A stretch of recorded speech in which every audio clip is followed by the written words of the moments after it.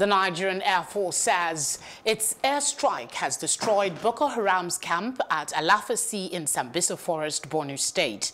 In a statement issued on Friday by the Director of Public Relations and Information, Air Commodore Ibikule Daramola, the action followed sustained onslaught by the Operation Decisive Edge of the force against the terrorists. According to him, the attack was carried out based on confirmatory intelligence, surveillance and reconnaissance missions, which established that several compounds in the settlement were being used by the terrorists to house and train their fighters.